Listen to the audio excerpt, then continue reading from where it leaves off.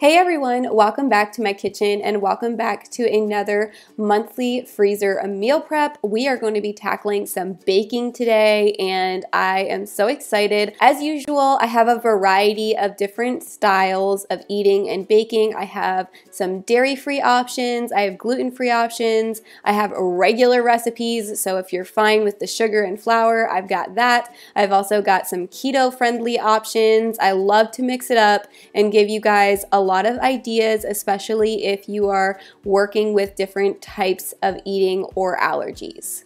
So this first recipe is definitely a family-friendly one and does not cater to the allergies, but it is so delicious. My girls cannot keep their hands out of these, and they are a cookies and cream pudding cookie. When I saw this recipe online, I knew I had to make it, and I've actually had the ingredients around for a while. So today I decided to go ahead and tackle it, and I definitely think I'll be making them again in the future and then possibly doubling the recipe. Usually whenever I make a recipe for the first time, I don't like to go ahead and double it just because I don't know if everyone will enjoy it or not, but this was one we really enjoyed. And I love making cookies for the freezer because they freeze so well. And you all know that I've even done cookie dough. That's another thing that freezes really well. So you could actually make this dough up and then just make it into balls and put it in the freezer and bake the portion sizes that you want at one time. So the recipe is relatively simple.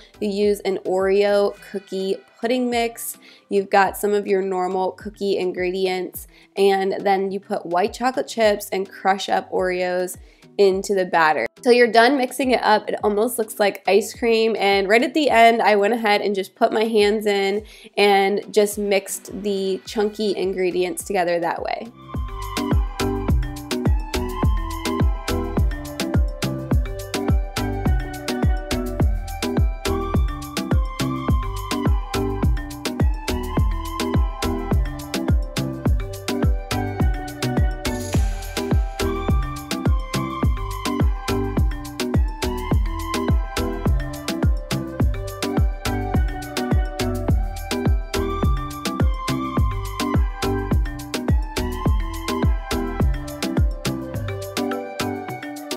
I would love to hear in the comments your best butter melting hacks when you want to soften butter really quickly. I saw this one, and to be honest, I don't think I did it right, or it didn't work very well, but that's to put a hot glass over the stick of butter and let it sit.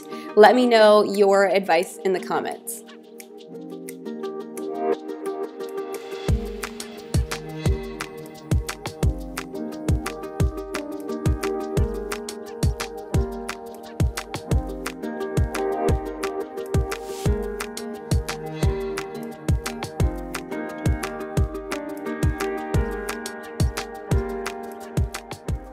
This next recipe is gluten-free, it's also keto-friendly, and it is some cinnamon roll bread. And I actually baked it up in my little containers that you all know I use all the time. They have green lids, and I decided to go ahead and make it in that because I felt like it might give me a better sized loaf, because a lot of times when you make keto or gluten-free bread, it can kind of be a little flat, so I thought this would work out better, and it really worked perfectly. This bread is not very sweet. The only sweetener is in the like swirl part that you layer in with the nutmeg and the cinnamon. So if you enjoy a less sweet bread with like some butter on top of it, you will really love this one. And it was very simple to put together. It has baking powder in it, and it just was easy to whip up and dump into the pans.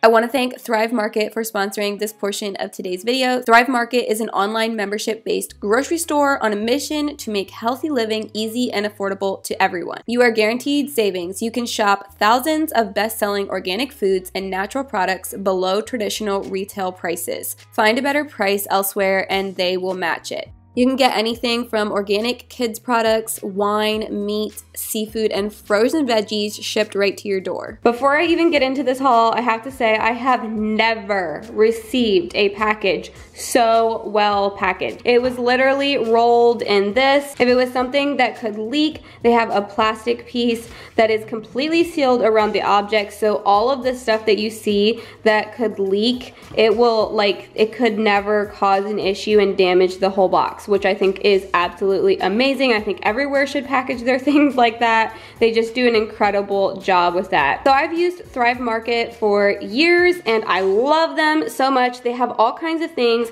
that I normally would not find. I don't have a very good health food store near me, and so this is a really great place to find literally everything and anything. I have some stevia sweetened chocolate chips. I'm really excited to try out this brand. They are a zero sugar peach iced tea and I love half and half. This is a mayo that I love and use a lot, so they have a lot of brands that you probably already use. The variety of things that they have is crazy. They have skincare and they have, this is like a personal care wash, and obviously things for feminine hygiene, and they have home cleaners. I'm really excited about trying this. I first of all love Nut Pod's brand, but this one here is toasted marshmallow, which sounds so delicious. You can go in and literally shop by your eating style. So if you want gluten-free or dairy-free, or if you want paleo or anything like that, you will find it there. These are some cashews that are everything bagel seasoning on them. This brand, I've purchased it at the store, but it's just so nice to be able to get everything in one spot. And then these are some little mini cookies, and then they were running a promo where they put in a free item in your cart, and you could choose what that item was out of a couple different choices. So I chose this Chomp's beef sticks. I love having beef sticks on hand. Can't wait to dig in to some of this stuff and use it. Thrive Market has a monthly membership option for $9.95 a month and a yearly membership option for $59.95, and that's the one I personally use. That's only $5 a month. So click on the link in my description box or go to thrivemarket.com/Adaline's Kitchen to get 40% off your first order and a free gift. All right, back to baking. So I was ready to dump the bread batter into the pans, and I'm out of cooking spray right now, so I just dumped a little bit of avocado oil in the bottom, and then I just kind of layered the dough and then put the swerve and cinnamon mixture in between. And of course, if you're just going for gluten-free and you're not wanting a sugar alternative with this, you could totally use regular sugar and it would work out just the same.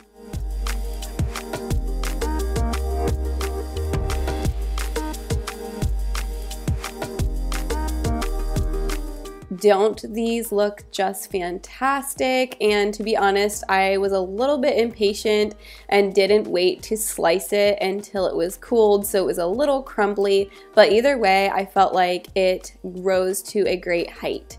So next I took a cleaning break, and just like in the last video, I want to remind you to clean as you go. I wasn't very good about it this day, but a lot of times I stop and clean dishes in between so I don't end up with a mess at the end. I want to take a minute and touch on having your kids help in the kitchen.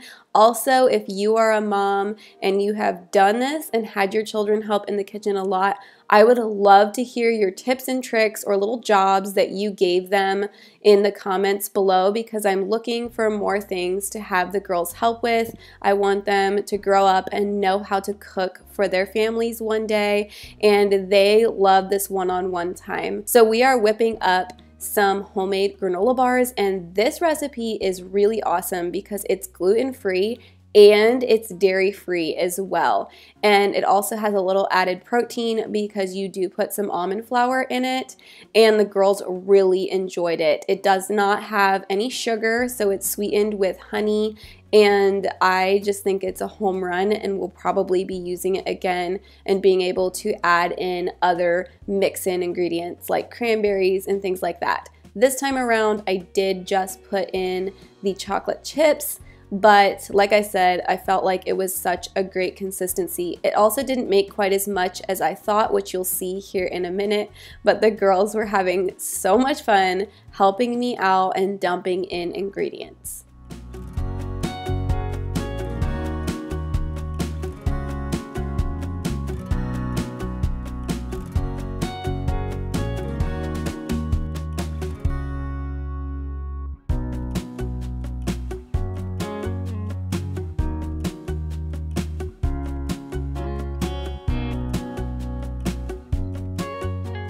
So I actually doubled this recipe, and as you can see, it still only made half the sheet size. So the next time I definitely will need to 4 times the recipe to make a full sheet size. The recipe does call to put it into a 9x13, but you all know how much I love making big pans of stuff so that I don't have to make it again for a while and just getting it prepped for the freezer. So these were really fantastic. I just put them into some freezer bags, and as always, I encourage you to portion things out for your size family and make sure that it's easy to grab things out. That way things don't go bad if you've pulled out too much out of the freezer.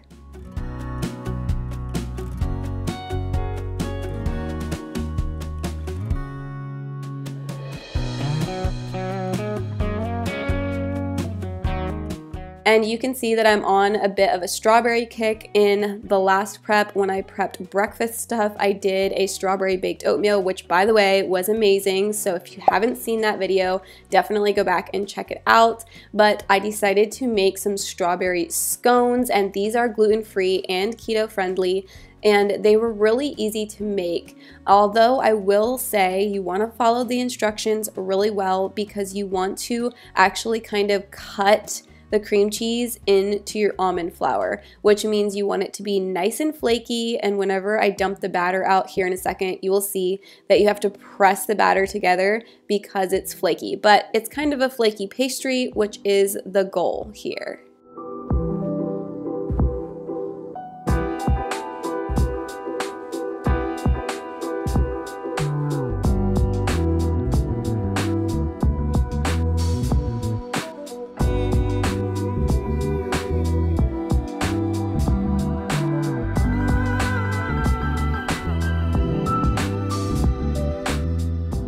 Then to top it off, the recipe does have an icing recipe along with it, but I had these white chocolate chips that were sugar-free and left over from something else, so I went ahead and heated them up with a little bit of coconut oil and made a nice white chocolate drizzle over these, which was really yummy.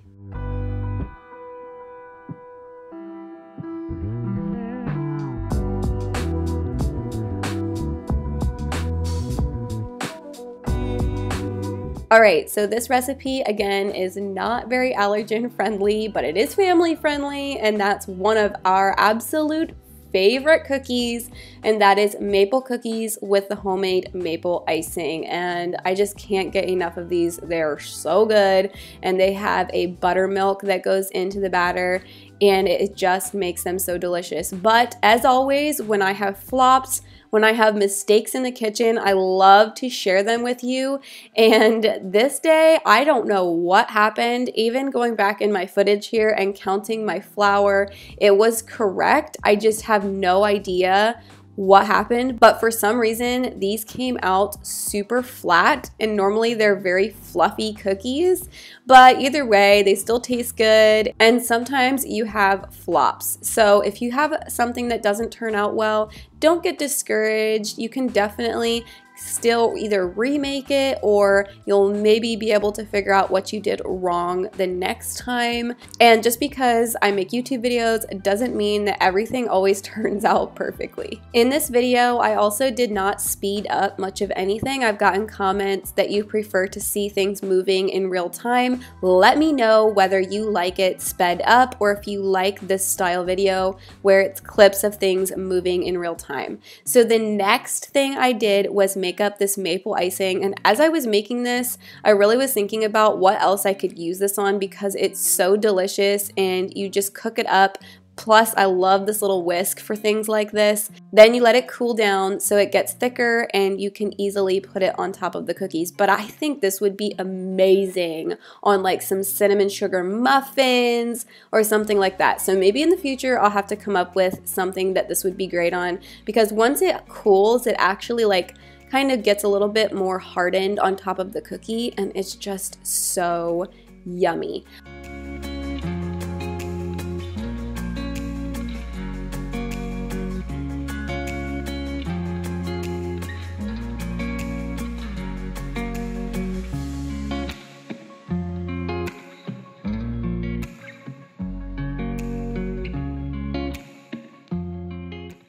I hope this meal prep inspired you. If you're new here, don't forget to subscribe. I have lots of easy recipes for your family, and I will see you all in my next video.